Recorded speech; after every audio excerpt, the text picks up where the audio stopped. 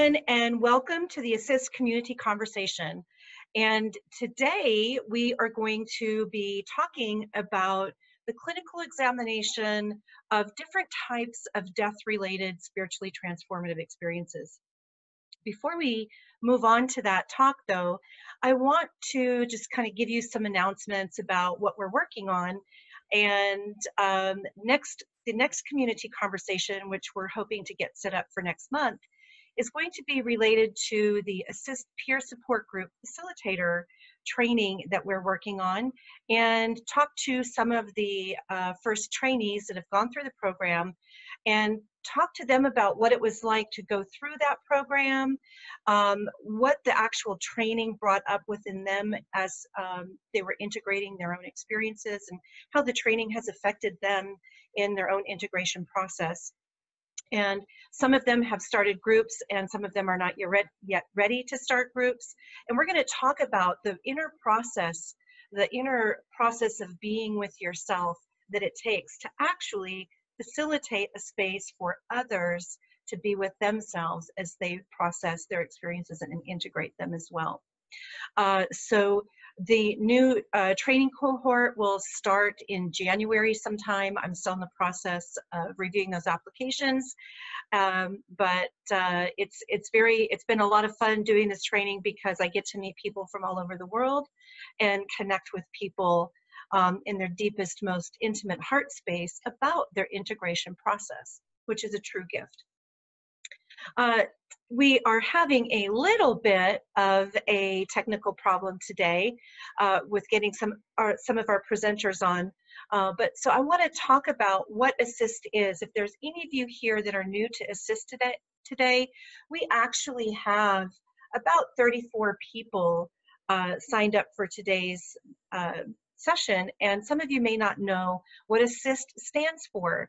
Assist stands for the American Center for the Integration of Spiritually Transformative Experiences. And we support people who've had spiritually transformative experiences by providing research and education and support to experiencers. And we also support the mental health professionals that we hope will be supporting the experiencers as well.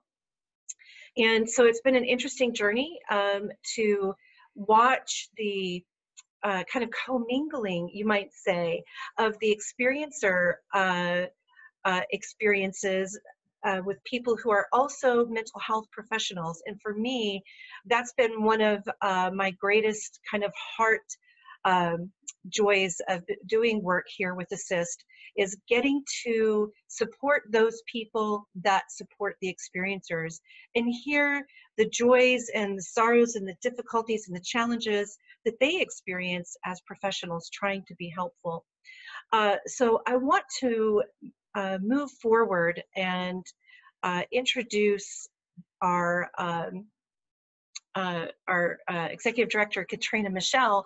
But before I do that, I want to talk about our conference that we're setting up for next year. We're going to be in Atlanta, Georgia for our next Assist conference, which the current title is Therapeutic Issues of Spiritually Transformative Experiences.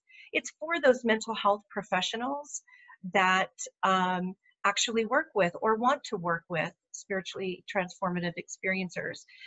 We also are in the process of getting our first retreat put together for our peer support group facilitators that have been through the training. And then in 2020, we're going to be opening up the retreat to experiencers. But we're kind of creating that base of support for the experiencers that will be coming to our annual retreats by preparing those experiencers. And in January, if you're a mental health professional, be watching your newsletter if you're signed up for our newsletter, because we're going to be putting out the call for papers later in January. And if you're wanting to present, if you have research, if you have case studies of working with experiencers and things that you would like to share with other professionals, please be sure that you turn in your call for papers. And if you're not on our mailing list and you want to be on the mailing list, please email me, Elizabeth Sabet, at info@assist.org. That's info@ aciste.org. And once again, my name is Elizabeth Sabet. I'm the president of the board for ASSIST, and I'm going to be turning it over here to Katrina Michelle. Actually, Katrina's actually trying to get somebody on the phone here for right now. So while we're doing that, I would like one of our panelists today, Dr. Craig Hogan, to introduce himself and share with us what his work has been clinically with people who've had near-death experiences and death-related experiences. Dr. Hogan, feel free to take yourself off mute. Hi. Welcome. Thank you. I'm excited to talk with you. I'm always excited to talk about this. There's so much today that we're learning about afterlife communication, about afterlife experiences. It's a whole new world. It's really a science now. And I'm the president of the Afterlife Research and Education Institute, and we're helping people who are doing the research and people who are involved in helping other people learn how to communicate with loved ones on the other side to do their work. Because of the fact that today we're making advancements every day, we're always finding out about new methods of communicating. The important thing is that we're able to communicate easily because they're always on the other side trying to communicate with us.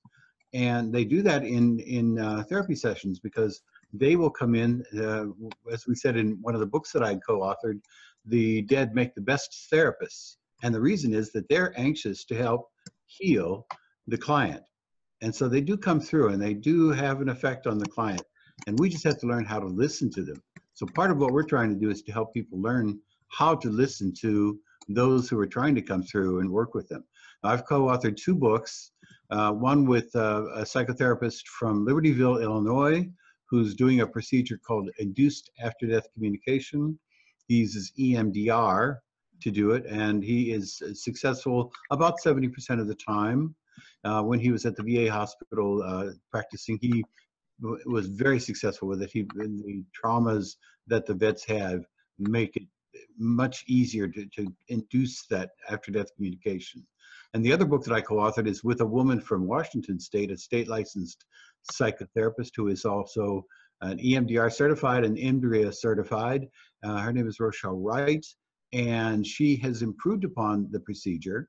And now she uses bilateral stimulation, but she departs from the EMDR protocol.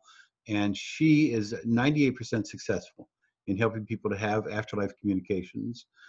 So we're seeing tremendous success in this area, and people are being healed from their grief by having these afterlife communications. So our role is try to help people to learn how to communicate and then how to process that information that they get.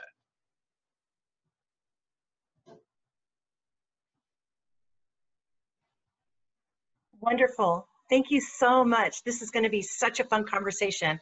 And this excites me so much because I also work as a medium, which I don't ever advertise in public, but I just did it. and it's been something that, you know, I've always kind of hid in the shadows. And I asked my teacher, Dr. David R. Hawkins, if I should stop doing that work. You know, was it a distraction to my spiritual path? And he looked at me and said, as long as you don't allow people to glamorize you, you're going to be fine. You know, so to see it happen in a clinical setting is just so exciting to me. All right. Thank you, Dr. Hogan. And we're going to bring on William Peters now.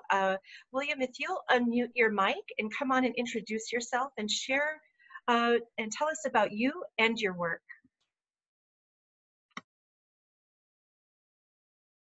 Yeah, so thanks, Elizabeth.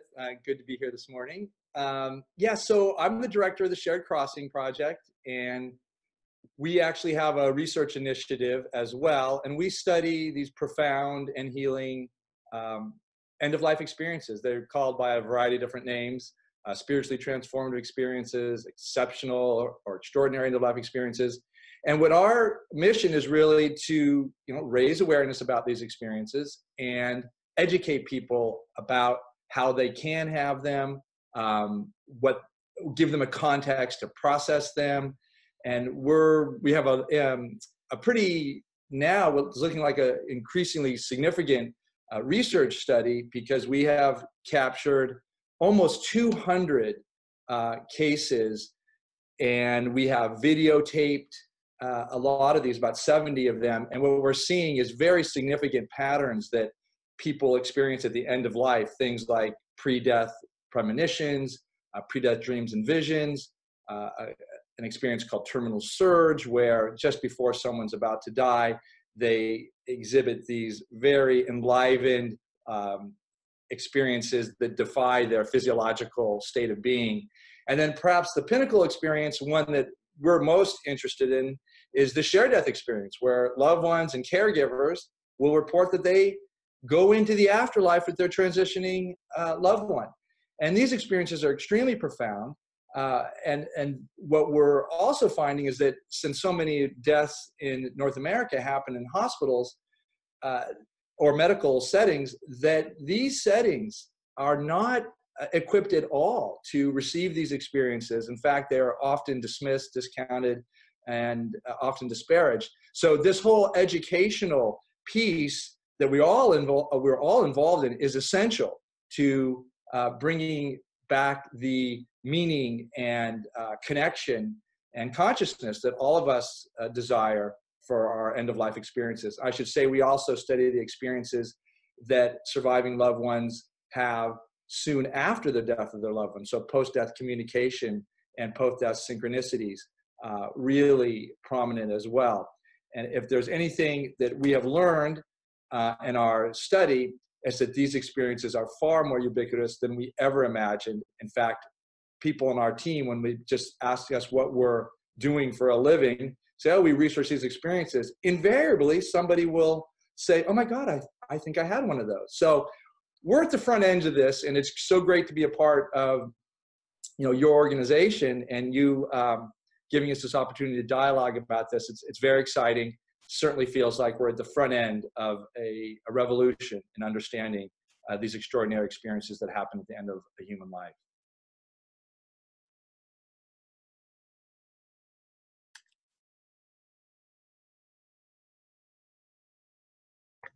Thank you, William. Yes, I agree with you. It is very exciting indeed. And we're going to now introduce Dr. Janice Holden, who is the editor of the Near-Death Journal Studies Journal, and has been doing near-death studies research for decades now. Jan? Thanks. Can you hear me? Yes. Wonderful. Yes, so I began researching actually near-death experiences in the mid-'80s, and that led me into research on after-death communication. So I've been researching that and kind of have connections to both Craig and William in that I've learned induced after-death communication and have just received the results of a study comparing the effects of induced ADC and traditional counseling on grief. And I mean, it's in my email box right now, and I couldn't open it. I didn't have time to open it because I had to come to the webinar, so I'm just dying to see what the results are. But my statistician forewarned me that we had some significant differences with IADC being better, having more effect on alleviating grief symptoms with a large effect, which means that the practical significance is very big. So, so it's looking promising for kind of empirical endorsement of that approach to grief counseling. I've done other research on ADC, including a recent study on the extent to which ADC fosters increase in what in the Bible is called the fruit of the Spirit, which is the sort of biblical litmus test of what phenomena do and don't come from Holy Spirit. So, so I've done that, and I guess that's all I can think of for the moment. Thank you, Jan. Oh, how exciting. Maybe we'll give you a minute to open up your research. It'll take me a little while to digest, so I don't think I can do it right here, Right, unfortunately. right. How exciting. Well, we're going to get this conversation started here in just a minute, but I want to let all of our guests that are watching today know that we will have Q&A at the end of these questions that we have for our panelists today. So if you have any questions, be sure you write them down and wait for Q&A, and then you can write them in the chat and I'll ask our panelists for you. But before we get started, I'm going to introduce Katrina Michelle. She is Assist Executive Director. She lives in New York City and she practices as a holistic psychotherapist. So Dr. Katrina Michelle, welcome. Hi, thanks. It's exciting to be here with all of you. It was wonderful to meet all of you in person at our conference in Chicago and realize we're all talking about similar issues about after-death communication and death-related STEs. So we thought it was important that we make time and space for a dialogue with all of you together. And today we're talking about the clinical examination of death-related STEs, and being that Assist is working with a lot of helping professionals and learning how we can best serve experiencers. We really want to focus today on how each of your unique research interests and clinical interests will essentially be useful to us as therapists, as coaches in the field working one-on-one with people. So just keep that in mind as we move forward. I think we could really all use some practical help with how we can move this into our work with our clients. So I guess we'll move into our questions. You guys did a great job introducing yourselves and your work. And the first question is, what findings and applications about death-related STE research are you most excited to share with helping professionals? And what resources would you like to share for those of us that are interested in learning specific modalities for use with our clients? Well, I could start. What I'm most excited about is the fact that we're discovering that those on the other side are working very diligently to communicate with us. And so that we're just discovering that, and now we're helping people to be open to it, because the communications have been there. They've been there continually in the past, but people are not open to them. And so in the clinical setting, in the psychotherapist session with a client, those who are on the other side are going to be coming through to try to help heal that grief. They want that grief healed as much as the client does. And so what we need to do then is to be open to that and understand that some of the things that are going to be coming through from the client are going to be insights that come from that person on the other side. And the psychotherapist as well is going to be getting insights from them, because they're whispering in our ear about what it is that they want us to understand.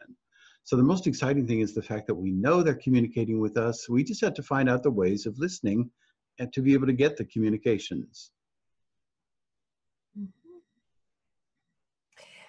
I guess I'll jump in next. I'm, I guess, most excited about all the research that's happening around phenomena, transpersonal phenomena surrounding death, because I believe that research is going to enable wider acceptance of these experiences. And I think the thing that I see these experiences as having tremendous healing potential.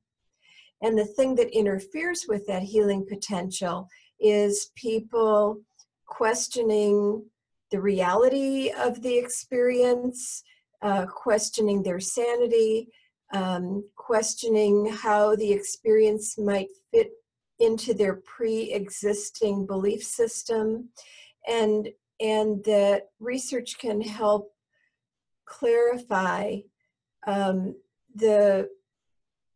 all those things, the reality of the phenomenon, the fact that and it's an established fact now that these phenomena are not associated with mental disorder, doesn't mean that people with mental disorders don't have these experiences, but they don't have them at any larger rate than people without mental disorders. That they're equal opportunity experiences.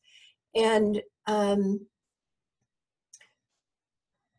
yeah, so that's the thing to me is what can we do to facilitate not only the experiences, but people's openness to receive the healing potential of those experiences. I can follow up here, and Craig and Jan said it very well. The research is really important to not so much for the skeptics, but for the open-minded person. I look at my field as a psychotherapist. A lot of therapists just don't have the support and research. When a client comes in and shares an experience with them, they just don't have the research to say, well, that is normal. That's what we know about. Your experience makes sense. Here's a place where you can go learn more about this. The dialogue, which is so essential to processing and harvesting the meaning in these experiences, in these clinical relationships, the research just isn't readily available yet. I mean, we don't have enough solid literature out there. I mean, that is definitely one of the goals of the Shared Crossing Research Initiative, as is, you know, Jan's work as well, and Craig's, is to get this information out there. So that's the first step. But I also think we need to, you know, take on some headwind here, and that is, at least identify what this is, and that is, we have a medical establishment in which the kings and queens of this system, i.e. medical doctors, largely don't believe in these experiences. We have to understand that this is a scientific, materialist-based institution, medical science, and they really look askance at these experiences. So if a patient is having an experience in one of these institutions, they're not going to feel supported. So this research is quintessential in at least loosening the grasp of the scientific materialistic hold on these institutions and on these end-of-life service providers. And I will say that as a mental health provider, we all sit as psychotherapists under that larger umbrella of medical science. And so while therapists certainly tend to be more open-minded about these phenomena, they need research, and this is something that we have to take on step by step. And I feel very strongly that this is happening. And so the conferences that that ASIST is offering, and others like Craig's conference, what we see certainly at a conference like Craig's, the Afterlife Research Education Institute Symposium, is we have literally, hundreds of people, after someone like me gives a talk, come up and say, I've had this experience. This is the first time I've ever had someone identify this experience. We have to eliminate that reality. People have to be able to connect their experience with legitimate research, feel supported, and actually give voice to these experiences. I am pretty convinced that the change in our system in terms of willingness to accept these experiences will happen from the bottom up. We'll provide the research, but I think the experiencers will push for this. They will change the medical system and healthcare by demanding their experiences be respected and honored. We just have to give them the fuel to do that. Well said. Yeah, I think we're all with you on that. And yeah, I think, we all want to give our clients the space to recognize the truth in this, but having research, certainly being able to point toward authority, toward scientific studies, gives all of this merit and really helps people to open up to these experiences. And, like Jen said, the healing capacity that's here within them.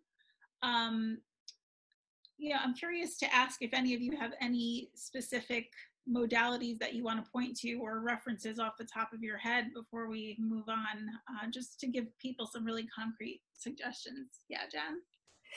Yeah, I do. One is, I'll give a little background on each one. The first one is the ADC fact sheet, which is available online. So I can send you the link,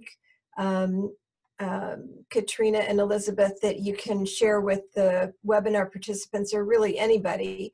And it's a fact sheet that is the result of one of my former doctoral students, now Dr. Jenny Streithorn, did her dissertation research, a systematic review of all research that had been published on after-death communication. It involved 35 studies between 1894 and 2006, involving a total of 50,000 people from over 24 countries.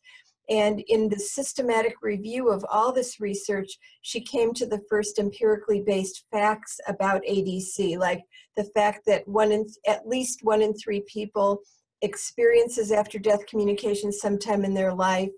In the first year following the death of a loved one, the experience goes up to 75% of people, and other things, the modalities, the circumstances, and all of that are on this fact sheet. And the other resource is a book recently published by the American Counseling Association affiliate, the Association for Spiritual, Ethical, and Religious Values in Counseling. And the book is Connecting Soul, Spirit, Mind, and Body. And the link that I'll send you takes you to a page where you can purchase the book, but you can read it online for free. And there's a chapter in there on after-death communication, one on near-death experiences, one on past life memories, one on how to respond therapeutically to transpersonal experiences in counseling, and as well as other chapters related to spiritual issues in counseling. So those are 2 resources that I think are readily available for free, that people can, the fact sheet can be also given to clients who've experienced and report ADC. So, yeah. That's great. Thanks, Jen. Yeah, if you want to pass that to me, I can, add that to our resource list, and maybe we can post the links for that on our YouTube channel when we post this video.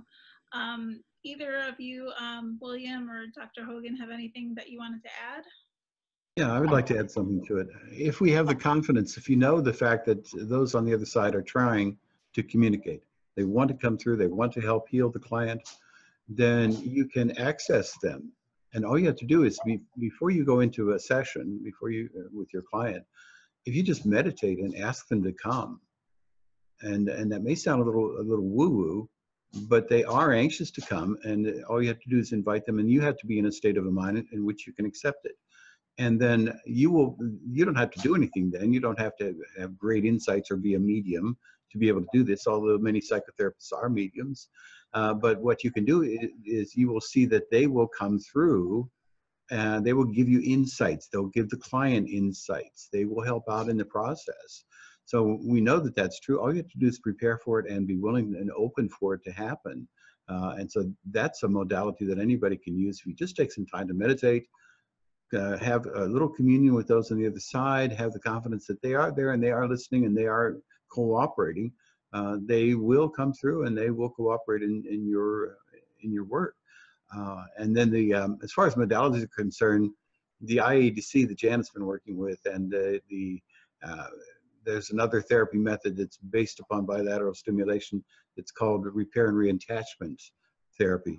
Are 2 of the modes that, if you want to, sometime we can talk about those. But those are 2 that are very successful now with clients in psychotherapy.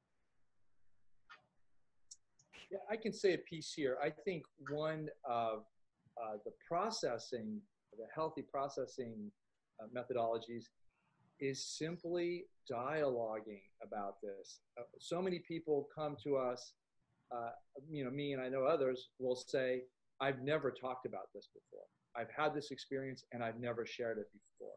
So the healing and the reception, if you will, the actual integration of these experiences happens largely from feeling safe and supported and expressing their experience and looking around the room. I think group processes are very important for this, where they can be honored and supported in their experience.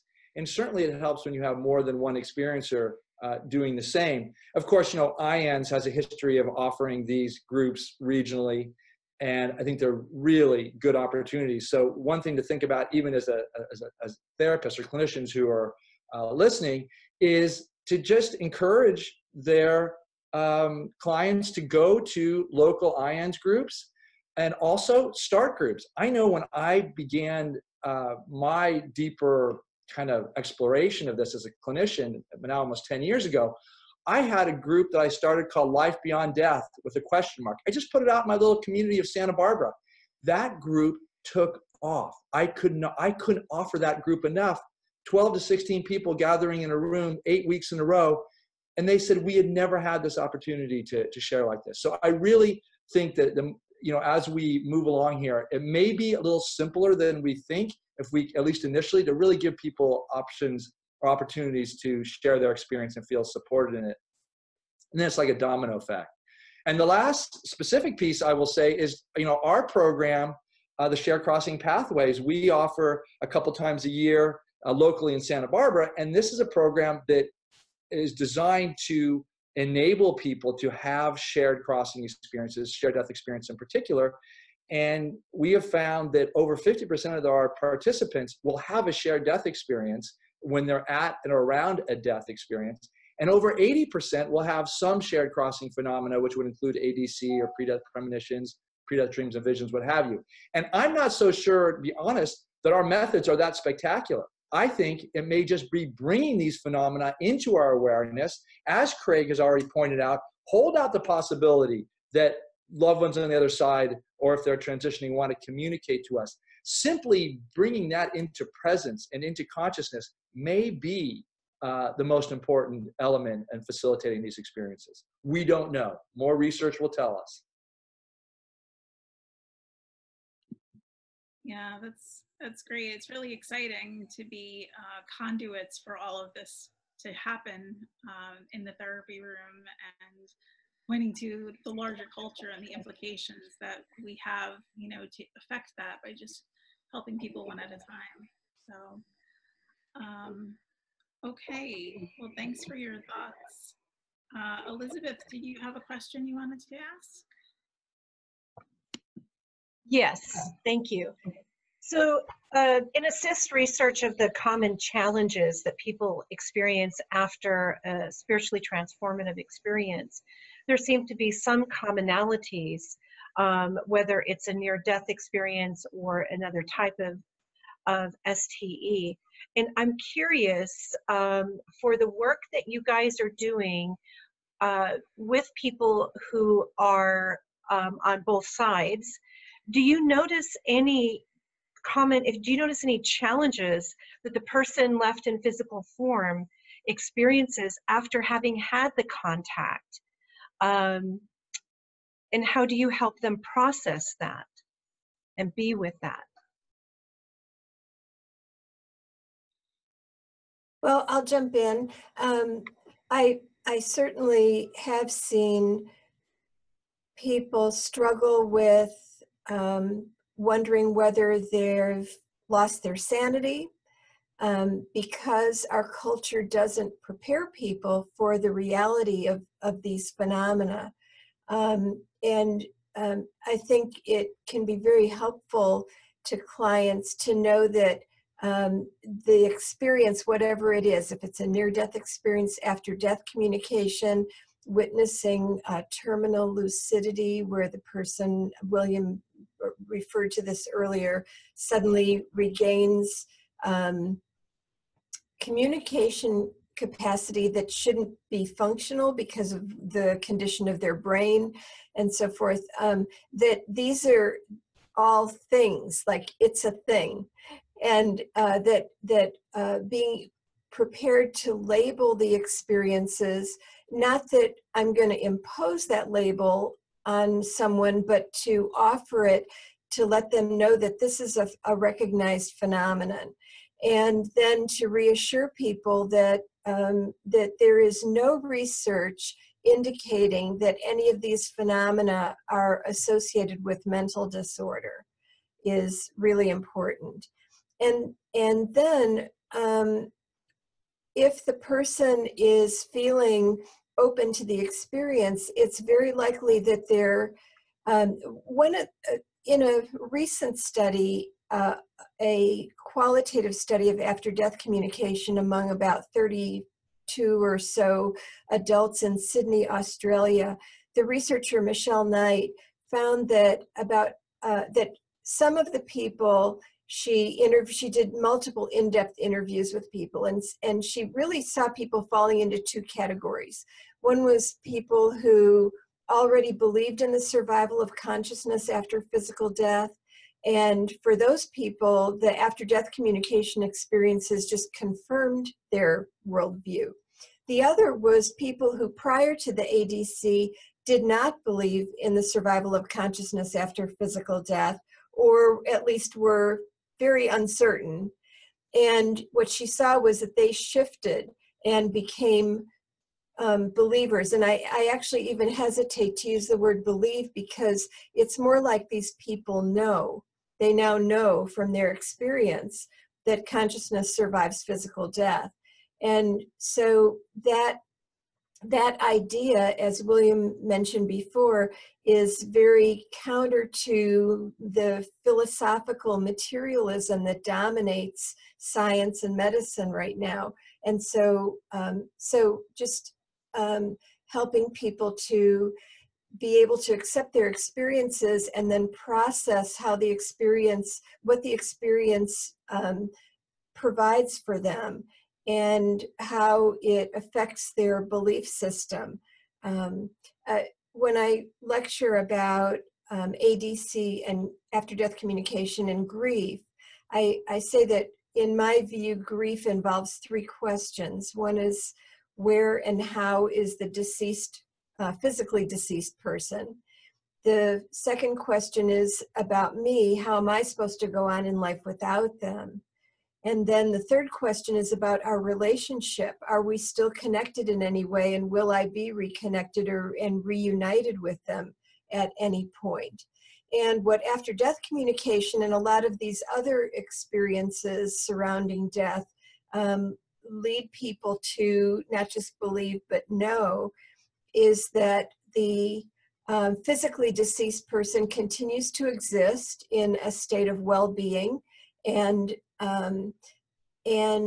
that related to that third question, we are still connected, and they continue to be concerned and interested and wanting to support us, as Craig has indicated, and that we will be reunited at some point, that this current difference in our consciousness existences is temporary, and we can still connect, but not as easily. And there will come a time when I move into their domain of consciousness and we'll be reunited. So there's a lot that people can benefit from these kinds of experiences, and what we can do is, as health professionals, is help people get past barriers that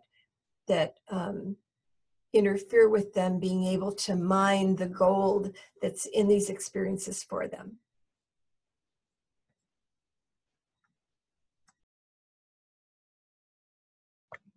Thank you, Jan. Dr. Hogan, William, do you have anything you'd like to share? Yeah, I can say a little bit about the benefits to having shared crossing or these extraordinary end-of-life experiences. What we have seen is, first of all, the ineffability of these experiences is something we really need to recognize, especially for a first-time experiencer. They will say things like, I just don't have the words for this, or I can't explain this.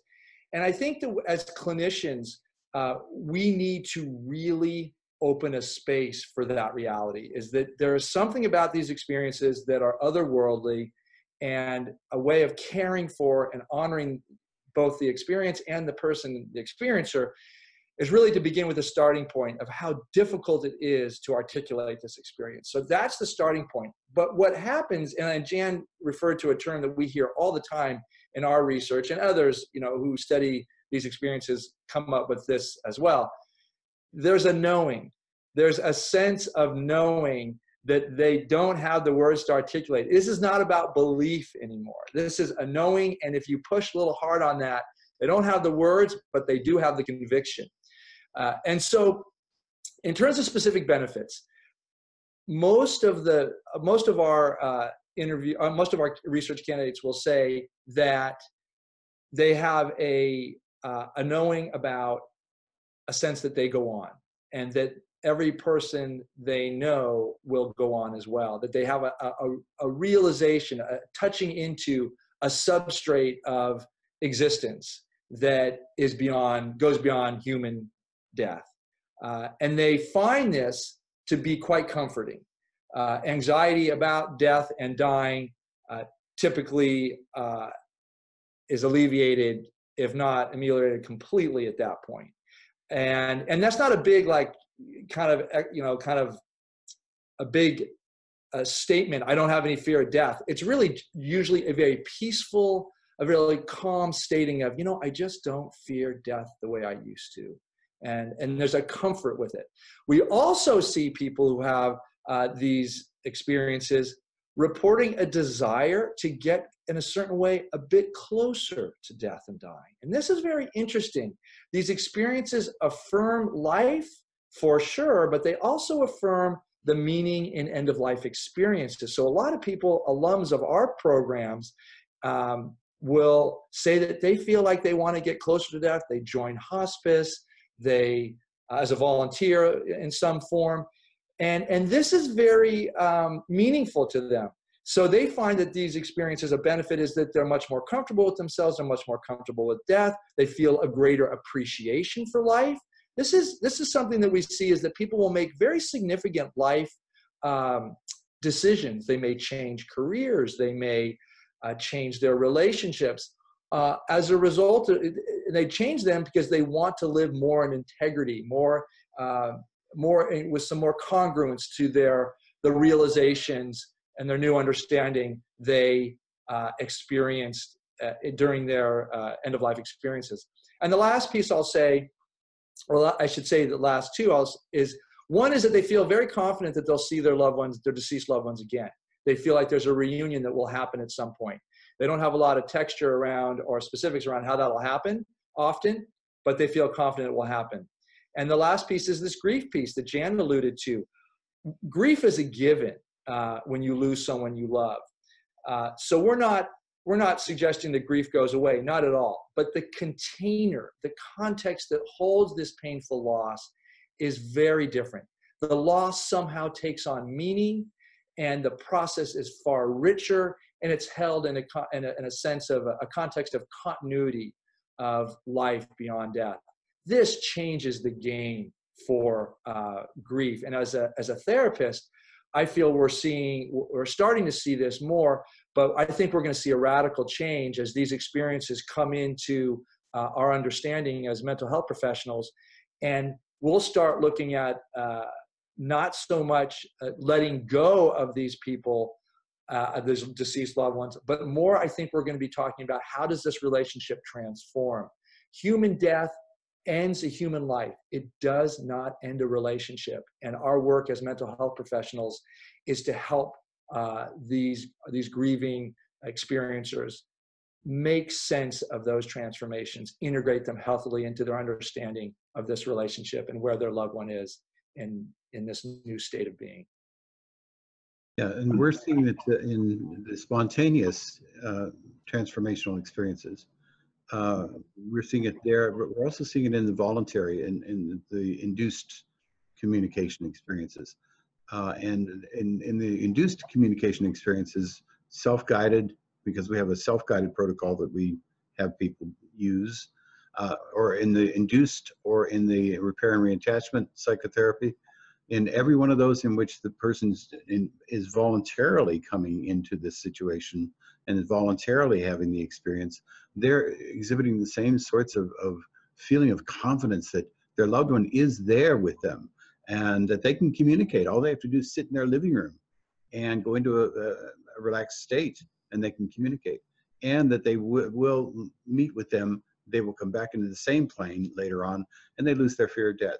So much the same kinds of things are happening with the spiritually transformative experiences and these that are more planned and induced, that happen at will.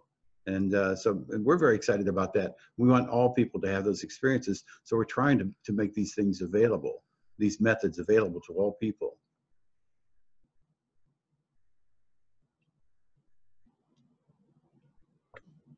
Thank you so much. What an interesting conversation, and how much hope. I mean, it gives me hope for people that that are having these experiences, that are concerned, that have these concerns and challenges, that we have professionals out there who are not only doing this work, but you're sharing your work with other professionals and educating more and more. So thank you all so much. And I know Katrina has another question for you too. Elizabeth.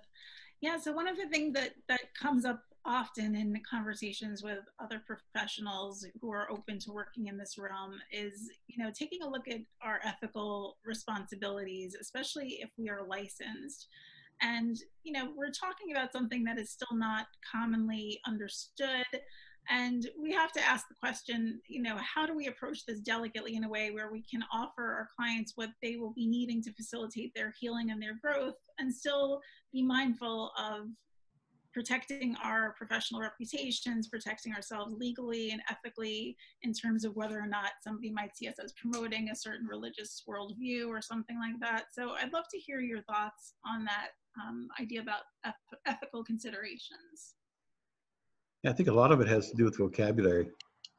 So that if you can avoid the vocabulary that is kind of a woo-woo vocabulary, that would be a little more risky to use for the client. So talking about afterlife communication and any of the ramifications of it, then I think if you can talk with them about the experience that they have as an experience, regardless of where it came from, and then have the confidence that that experience really is something which is coming from the way we term it, it's coming from a special place. And so that if we talk about it in those terms, the vocabulary can help to get us around that difficulty. And we can still give them the confidence that we really hear them and that they're really having a valid experience without necessarily going any further, unless they're ready for it. If they're ready for it, then they can understand, they can accept the vocabulary. Yeah, that makes a lot of sense. Language plays such a big part in all of this, and yet, of course, it's one of those challenges is how to describe any of this in language in the first place. Mm-hmm. Thanks, Dr. Hogan. Jan, did you have a thought? Mm-hmm. A couple of random thoughts. I mean, of course, one area related to ethics is about preparation. So certainly if someone is going to use a technique that involves the facilitation of these experiences, that they have been trained and supervised in them. And so, for example, when I learned IADC, Induced After Death Communication, Alan Botkin's approach, I brought some students with me, and we live in the Dallas area. We went up to Chicago to train, and when we came back, we engaged in peer supervision once a week for 3 months before we set ourselves loose on our clients. And so one of the challenges can be finding qualified supervisors who both have state license credentials and this kind of training. So that's a challenge, and that's where peer supervision can be an alternative. The other thing that comes to mind is in the midst of our IADC study, the grief study, we had 2 clients who two people who, didn't know each other or anything, but they responded very similarly when they started to have an ADC experience. They stopped and opened their eyes and said, I have to stop. And the counselor, in both cases, handled it very well by just saying, oh, absolutely. And tell me, what happened and what's going on with you. And in both cases, it turned out that the people came from very conservative, in this case, Christian backgrounds, and believed that communication with the dead was somehow evil or of the devil. And there is some precedent for that in the Bible. So working with people's belief systems is important. We didn't try to convince people otherwise, but that was what inspired me to do a study about the extent to which after-death communication yields the fruit of the Spirit, the biblical litmus test for what comes from Holy Spirit. And the results were overwhelmingly in favor of that conclusion. So that could be offered to clients, but not imposed. So those are two things about ethical preparation and then working with people's belief systems and how they interface with these kinds of experiences. I would say that the two sort of challenges to these experiences and people benefiting from them are, as William said, the materialist scientific paradigm on the one hand, and the and conservative religious perspectives on the other hand. And other than those two things, everything's good.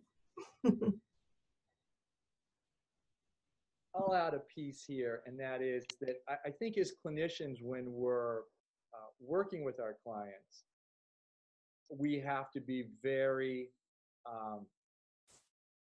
very skillful in our differential diagnoses. We have to be very clear that we're not dealing with a personality disorder of some sort that's manifesting as a mania or schizophrenia, delusional disorders, things like that.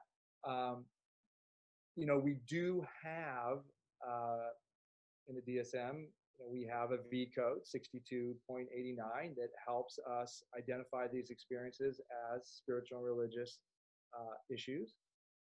And I think it's really important for clinicians to seek help if they have any questions. Sometimes these phenomena will overlap, and you just have to, it really helps to have experience, because I think, all of us who have done this work for a long time, we certainly know how to do the certain level of differential diagnosis based on the description of these, pathologies or symptoms or what have you. But really, there's kind of a intuitive sixth sense that comes up as well. And I think that's something that we really need to honor in our clinicians. So it's both. Because I think, those of us who have worked with severe mental illness know that when somebody comes in and they're deeply unbalanced and they're having, some sort of psychological or psychotic emergency, there's a feeling to it. There is a way, and that may come with, having worked with hundreds, if not, hundreds of clients. So it's both. It's really training this field, clinicians, to be increasingly adroit and skillful in doing the differential diagnosis, which, as I said, comes from knowing the DSM very well, and also having a good intuitive sense, which comes from working with lots of clients, and also comes from, I think, having a support group. It's good to work with peers and do case review and really looking at it, because quite frankly, there are more questions that arise than responses in this work, and that's the beauty of the human experience, is that it's quite vast and defies our descriptions, if you will. Well said, William. Yeah, and that's one of the things about ASSIST. If you're able to come to the conference next year, you can become certified by ASSIST as a mental health provider. Dr. Holden just helped us out with that training in October in Chicago. And William Peters was one of our certificants that's now having the opportunity to meet with peers on a monthly basis, to have that peer supervision and that conversation that you really can't find in too many therapist peer supervision groups. So it's a great opportunity to get involved with that. Elizabeth, did you have a question? Yes, I do. Actually, Jan, it was something that you just said, you know, that they know that people that have had the after-death communication, there's more evidence that they've had contact with their loved one in a state of well-being. And I'm curious for all of you in your work with these death-related transformative experiences, if you've had contact with someone who's made their transition, who's not in a state of well-being, that committed suicide, who has not gone on into the light yet, and how do you handle that work? And do you just, and how do you work with the one who's made their transition? Do you work with them? So just curiosity there. Dr. Hogan, would you like to open that up? Yeah, we don't work so much with the people who have made the transition. There are some people who help to guide them out off of the earth plane into the light and those sorts of things, but we don't do very much with them. But as far as suicides are concerned, they're met with compassion and love on the other side. There is no judgment. They will go through their life review and they will see what it is that they've done. And they then will emotionally feel what the other person was experiencing when they were having that episode with the other person. So they'll grow based upon what it is that happened in their life, but nobody judges them. They will judge themselves. And as far as whether someone is on the other side is negative, what we have had is we've had people come through and they're full of guilt and remorse, and they want forgiveness.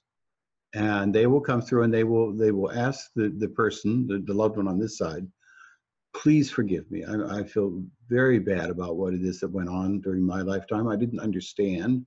And all I want you to do is to forgive me. So they do come through with that. They are sad that they're not on the same plane with us, but it's not an overwhelming remorse about being sad.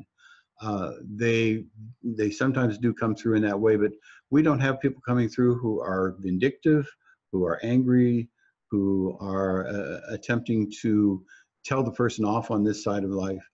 They are very much changed in their perspective, and so they're on the way to amend when they come through from the other side, and they just want the person on this side to participate with them, just forgive them, realize what they're thinking about their life now and how much they love them. That is so good to hear. That makes me happy. I'm glad to hear that, because that is a question people have when the death was not an easy death, right? William or Jan, do you guys have a response to that? Well, I just want to affirm everything that Craig just said, and just maybe tell briefly a case of IADC here at my university, University of North Texas. I'm a professor of counseling, and so and I've had students train in IADC and conduct it here while they're still like doctoral students. And we had a case where, and this is a kind of an important kind of story for therapists to hear about the sorts of things that can happen when you venture into this sort of work, that this woman's husband had killed himself. He was a veteran and very troubled, and had killed himself, and she had, I don't know, 3 or 4 small children. So she was very angry. And after a year of counseling, she finally took up the counselor on his offer he had made long before to do IADC with her husband. She'd made enough progress in her own grief and reconciliation and forgiveness. And when she began to have the experience of his presence, she said to the counselor, do you smell that? And the counselor's like, no, but what are you smelling? And she said, it's burning, this burning smell. And she said, it's like burning flesh. And she said, it feels like this sense of being consumed in this burning, and the smell was so noxious to her. So the counselor didn't know exactly what to do, and he just did what we're supposed to do and just stayed with her and kept facilitating her to stay with her, what she was experiencing. And eventually that passed, and then she had this feeling of elation, and she realized that she had experienced something that she thinks she experienced, that her deceased husband had experienced, that he had experienced a kind of a cleansing process, and then a release into a very positive emotional state.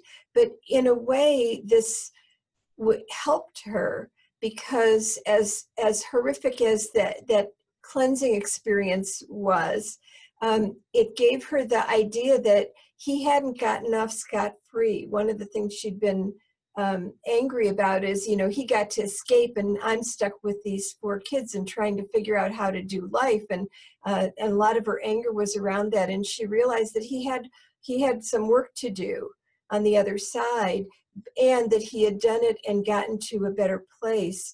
And so it was very healing. So it's in part an indication about, again, what counselors need to be prepared, that things happen that aren't part of even our training, and that it just comes down to clinical experience to know how to deal with different kinds of things that can come up.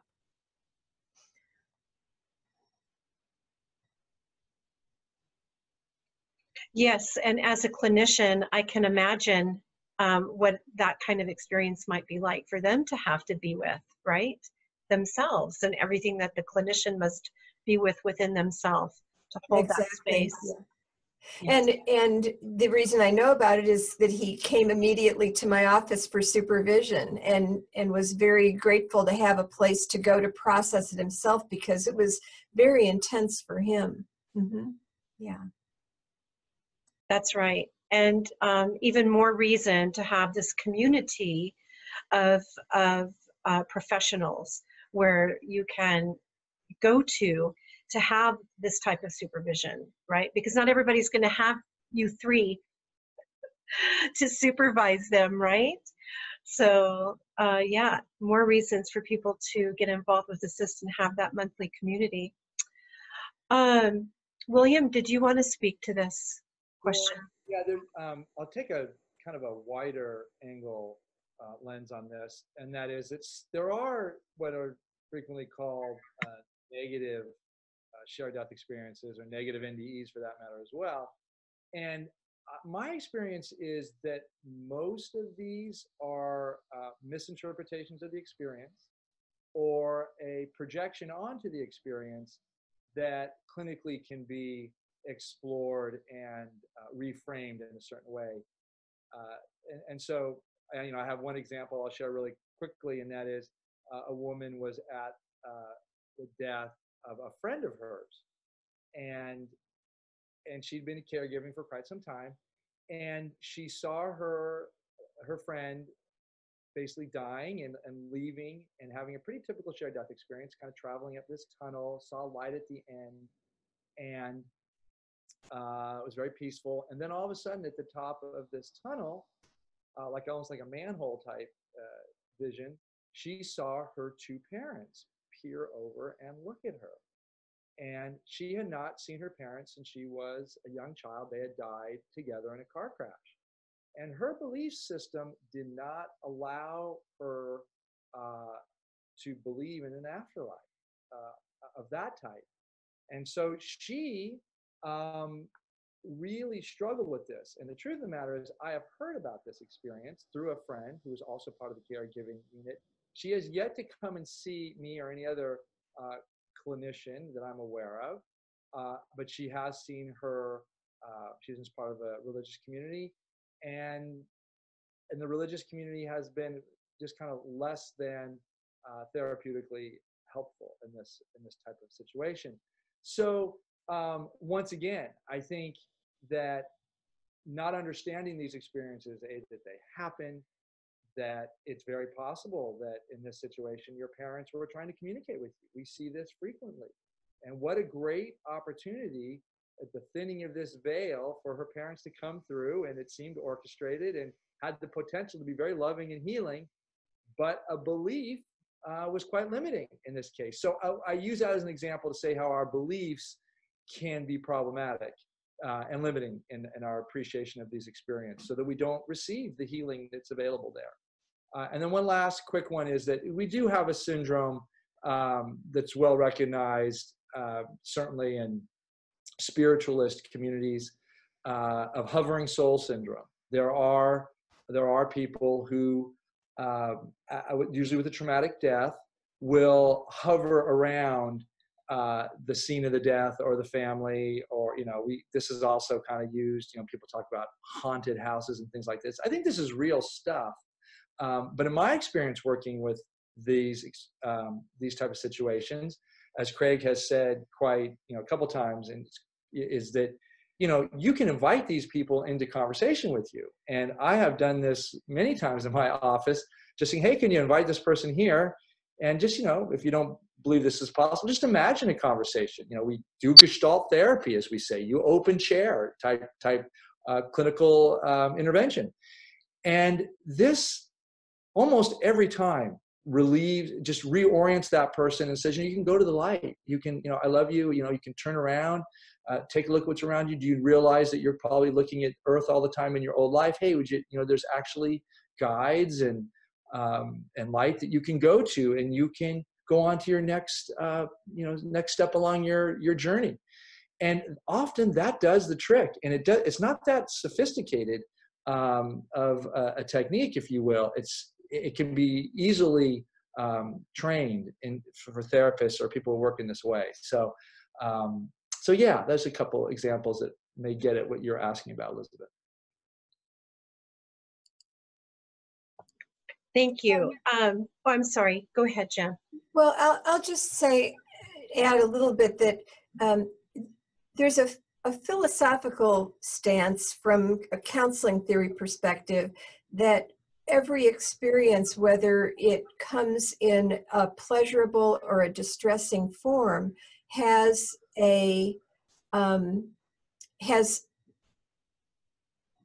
occurs because of its healing potential. It's motivated by a healing motive, and the trick in therapy is to find the positive growth promoting aspect of the experience, especially if it seems distressing. And that is true for everything from nightmares to distressing near-death experiences to people even interpreting experiences in ways that they create their own distress.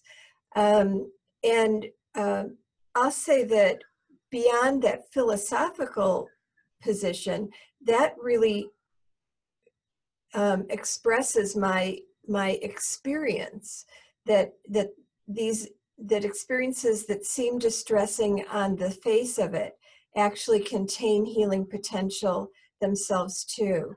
And the art of therapy is to extract that or get to that healing potential, get beyond the surface distressing aspects and get to the core that is actually healing. So I just thought I'd throw that in. It's in the induced after-death communication and repair and reattachment psychotherapy. Often they will come through with metaphors or images, and they're trying to get to a point. They're trying to take the person to a point in understanding something. And sometimes those are very odd. Sometimes they're very strange. That you may see them and they've decided they're going to ride a donkey, and so they come in riding a donkey, and they're going to make a point about something about having to stay with it, stay with the process, even though the donkey's not moving, you got to stay with, and we wouldn't get to that point of understanding the message if we truncated it. If we said, oh, that's silly, something about a donkey. But what we do is we stay with the client and induced after-death communication and repair and reattachment. You just say to them, now let's go back in. And what I want you to do is I want you to focus on that memory you just had, and let's see where it goes from there. And then the person on the other side will guide them through it into an understanding of what it means. Beautiful. This has been such a lovely conversation. Thank you all so much for participating. We do have 3 questions from our viewers, and we've got a little less than 20 minutes, so I'd like to go to those questions. The first question, the viewer says, I'm an experiencer. I have experiences of people on the other side wanting me to deliver messages to their loved ones. Some of these people I know and some I don't. If you were in this situation, what would you do with the information and request to pass on the information from the other side? If I could jump in, because I've actually done research on this phenomenon that we call spontaneous mediumship. And whereas most mediumship is planned, like if I'm a medium, someone comes and they want to communicate with their deceased loved one, and I serve as a medium of communication for them. But what happens, we know that, for example, in the aftermath of near-death experiences, people report that these experiences that never happened before happen now, and they see dead people, and the dead people want them, and some of whom they know, some of whom the experiencer knows, some they don't know, and the dead person wants the experiencer to convey a message to a living person. And we've actually had a panel, not this at the past, it was in the 2017 International Association for Near-Death Studies conference, and I believe that panel is available for people to buy. I don't know how much it costs, maybe $15 or something like that. And in it, Janie Thompson and Bill Taylor, who both are near-death experiencers who had this experience, talk extensively about different experiences and how they decided to handle the different situations and the kind of principles they use to guide them. So in a nutshell, they use their sense of what would be best for the living people. And sometimes that means delivering the message, and sometimes it means not. In addition, especially Janie, she was overwhelmed by spirits visiting her. They would visit her at all times of the day and night, and she had to learn how to set boundaries and how to protect herself from energies that didn't feel really healthful, and so forth. So she talks a lot about all aspects of that phenomenon. And there are a couple of articles about it now, probably, I'm thinking 3 or 4 articles on spontaneous mediumship experiences in the Journal of Near-Death Studies. So that's another source of information for this person. Yeah. I can add something here. I relate to the questioner. I lived in the John of God community in Brazil for 2 years and was trained in Brazilian mediumship in the Spiritist model. And when I came back, I found, living in Santa Barbara for whatever reason, I became a portal for these types of experiences. I smile because the questioner may know that some of what is shared with you is really difficult to understand. And I remember a particular case where somebody came to me who had just died, and I knew the family, but I hadn't talked to the kids at all in a long period of time. But anyway, this woman presented herself. I'll even give the example. She said, she kept pointing to her feet. And I kept seeing that her feet were barefoot. And, this is, waking up in the morning is where I tend to get these experiences in this hypnagogic state. And so I thought, oh my God, what am I going to do? I don't know the family very well.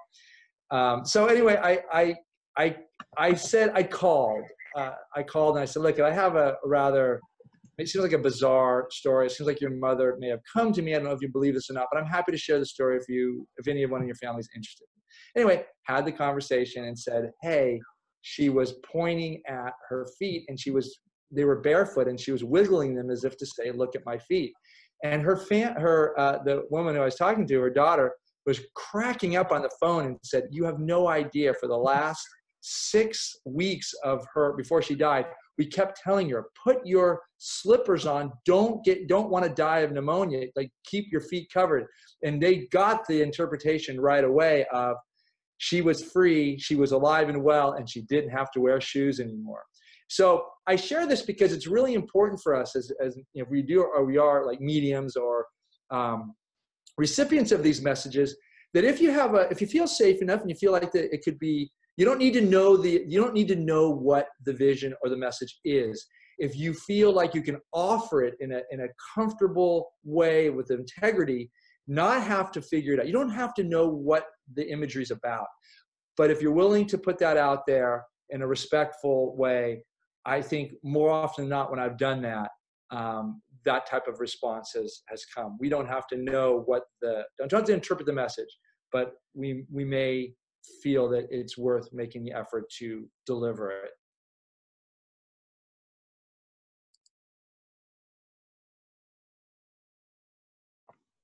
Oh, Dr. Hogan, there you are. What we suggest to people is that they feel out the person for whom the message was given. And you start off by saying something like, how do you feel about after-death experiences or that sort of thing? And based upon what they say, then you can go to the next step and say, well, I'm not sure whether I have anything that would be of value to you, but I want to share it with you. Is that okay with you? And if they say, well, yes, you go ahead and do it. Then you can go ahead and share it tentatively without the interpretation, just as William is saying, just what the image was that you got, exactly as you got it. And then let them make the interpretation if they want to. And they can ask for more information if they want, or they can just let it drop right there. And then you stop until they engage in the conversation at that point.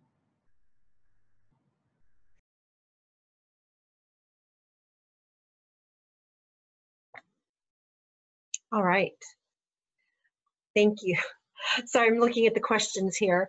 There's another question, and this viewer said, William mentioned how important it is for experiencers to come out, quote unquote, and share their experiences, even demand the medical establishment acknowledge and support them. But they may face many challenges. They are pathologized, disparaged, at best dismissed. So how can therapists across the country help experiencers handle their legitimate fears about sharing, and how to overcome those fears if they've been targeted in the past? Great question. That's where the rubber hits the road. I think the first realization is that you best assume that if you're dealing with the medical establishment, you may not be, your experience may not be warmly received. So I think awareness here and consciousness about that is really effective, because my practice, I deal a lot with people who have been harmed by sharing their experiences in medicalized settings and have closed up, and quite frankly, until they've come and saw me, someone may refer them in that regard. So it's real. There's a lot of harm that has been done. The specifics of the question, I think I'm not sure I'm really getting at it, but increasingly as therapists, and we talked about this in the beginning, the real work is to get the research out here. It's normalization of these experiences. And if, this person is calling up and they've had these experiences, I think it's very helpful to express them. We've talked about that. And going to these groups, these IANS groups are a great place. I mean, hopefully there'll be more, you know, assist type groups around the country. If the organization continues to grow as it is now, it'd be wonderful. There'll be more groups that can make space for these types of experiences. But I think at this point in time, you best be cautious. And if, you know, it's possible that you can have a really lovely, wonderful medical practitioner. I'm not painting it all. I don't want to be perceived as painting it as all negative, because you can. There are some wonderful medical clinicians that can be open and receptive. But if you're sensitive, I would caution against taking that risk. These stories mean a lot, can mean a lot to us, tend to mean a lot to us. And I think certainly if you're going to share it for the first time, really take some time to discern who's the best person to share this with, who truly will be open and receptive and caring about my experience.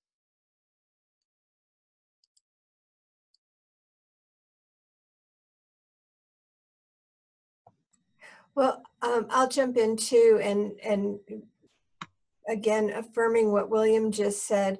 I actually did a study of near-death experiencers' experiences disclosing their NDEs to healthcare providers, and asked the NDEers if they had disclosed to more than one healthcare provider to identify the one experience they considered most impactful for whatever reason. And of their most impactful disclosure experiences, on average, the responses were more positive than negative. So that was kind of encouraging. At the same time, 20% of people had what experiences they considered to have been harmful. And those harmful experiences cut across every healthcare professional, from physicians to nurses to mental health professionals. And so there's still work to be done for health professionals to become, you know, broadly knowledgeable about these phenomena, how they're not related to mental illness and so forth. And I think like one of the things that comes to mind for me is part of the question was, how do we prepare people to disclose? I would explore with somebody what their need is to disclose to a health professional, other than whoever, you know, they're talking with me. I'm a health professional too, but if they are thinking they'd like to tell their doctor, or, you know, what's their motive? And depending on what that is, just work with them, and as William said, prepare them for the possibility that they're going to be met with disbelief, with diagnosis.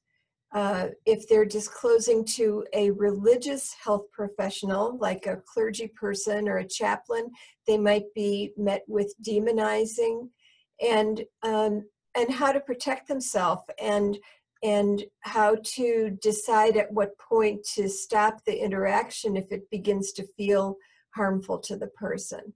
So those are some kind of coaching sort of things that I might do with someone.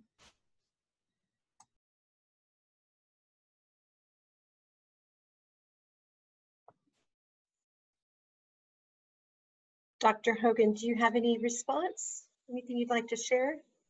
That question? Yeah, we are seeing a change. We're seeing many people coming to realize the truth of what we are saying, but the population right now is so mixed, you can't tell who you're going to run into.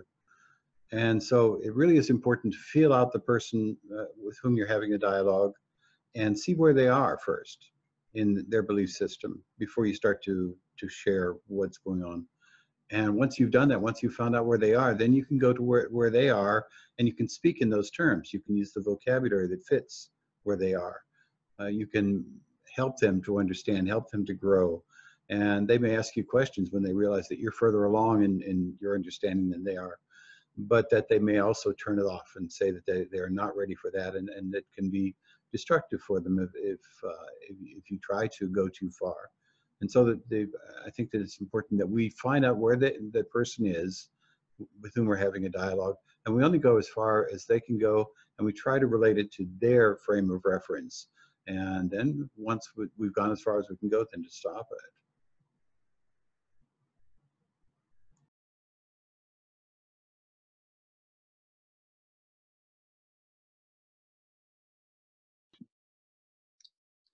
Thanks, Dr. Hogan. Yeah, that's really helpful. So we're going to start to wrap up. We just have a question that just came in from one of our viewers. I'm just going to read briefly. This is for Jan. Jan, this is from Stephanie. She's asking if you've observed any changes in the literature on NDEs over recent decades, any books, articles, or popular literature you're aware of, and any books written in more of a scientific nature or more biographically oriented. Anything that you know of that comes to mind? Oh, yeah. Biographically, I'm not sure, but I guess I don't know if this exactly responds to. I have seen a shift over the decades from the question of what is it to is it real, to in what ways can near-death experiences be of benefit to humanity. So we've gotten past the what's going on here, and even the question of reality, to what healing potential do these experiences have, not only for the individuals, which we know that people do have a lot of very positive after effects, ultimately, maybe not always immediately, but also for humanity. So another thought that comes to mind is a recent book published by the International Association for Near-Death Studies is called The Self Does Not Die. And it's over 100 cases of paranormal phenomena associated with NDEs that were verified by a credible third party, usually a physician. And so, for example, a woman unexpectedly flatlines in the middle of surgery. They resuscitate her. They finish the surgery, take her to post-op, and there she regains consciousness. Her surgeon comes by to check on her, and she says, "I know I died during the surgery." He says, "How do you know that?" And she said, "Well, I was up above the ceiling looking down. I watched the resuscitation process." She explained what everybody did. He's kind of amazed. But for those of us in the field of near-death studies, it's kind of like, you know. But anyway, she said, in addition, she said, because I was above the ceiling, I could look into the adjacent operating room, and there they were amputating a man's leg. And when they finished, they put the amputated leg in a bright yellow plastic bag to dispose of it. And the surgeon is like, "What?" And he said, "You know, I don't even know what's going on in the other ORs of the hospital." But he went back to the hospital records, and indeed, a couple of hours before, while he was doing the surgery on this woman, they were amputating a man's leg in the next operating room. He'd never been in that room because it was specialized, but it was empty at this point. So he went over and poked his head inside, and there he saw the bright yellow plastic bags they use to dispose of amputated body parts. So it's very difficult to explain how this woman could have known this, except that her consciousness really was functioning outside of her body and able to perceive things that we're not normally able to perceive. So this book is one case after another like that. And so, so for people interested in this phenomenon of veridical perception, where people see things during their spiritually transformative experience that were not the result of any sensory information they could have possibly gotten, and weren't anything that they could have deduced, and yet is later verified as being accurate. This book has a lot of those, so it can be great reading for people interested in that topic. That's great. Thanks, Jen. And we're going to need to wrap up, but I know we have several more questions, and I think people are interested to engage with each of you. If you could provide website or email address where people can read more or contact you if they would like to. Would you like to give that information, and we can put that on our website as well? Sure. Okay. Jan, do you want to begin? Oh, did you want us to say, well, my email address is jan.holden@unt.edu. UNT is for University of North Texas, .edu. My address is r.craig, C-R-E-I-G, Hogan, H-O-G-A-N, @afterlifeinstitute.org. And my email is william@sharedcrossing.com. And you can get more information about the Shared Crossing Project and the research initiative at sharedcrossing.com. Great, thank you. And just a reminder, there are plenty of more resources on the ASSIST website. It's aciste.org. It's been a wonderful talk today with everyone. I'm really glad we were able to get us all together in this shared virtual space. And, you know, we'll be doing these conversations periodically, maybe about once a month or so, to just keep the community growing. And there's so much curiosity out there, and there's so many people who are working in the field that have some answers, which of course lead us back to more questions, but it makes for interesting conversation. And I think together we're all moving forward in creating a lot of beautiful system change and a lot of health and wellness. So Thanks. thanks. And thank you for organizing this, Katrina and Elizabeth. Mm-hmm. Yeah, thank you all. And it's always great to be with all of you. Yes. And see Craig and Jan here. Wonderful.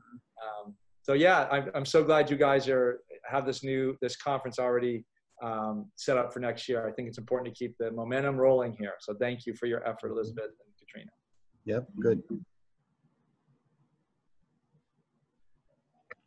And thank you all so much.